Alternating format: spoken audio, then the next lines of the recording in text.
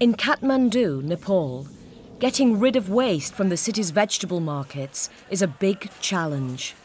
But Biocomp Nepal, in collaboration with myclimate Foundation, found a way to turn green waste into black gold.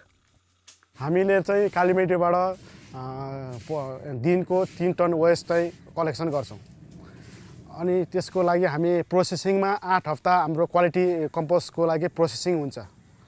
This is later bagged and sold to local farmers in the valley.